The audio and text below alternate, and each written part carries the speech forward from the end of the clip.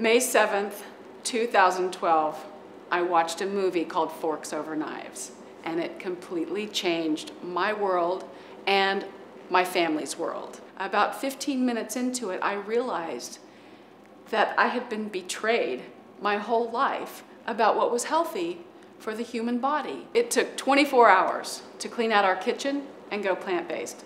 Now, I know not everybody does that, not everybody wants to go cold turkey. That's one of the reasons why I wrote One Meal a Day, to explain to people that you can lean into it.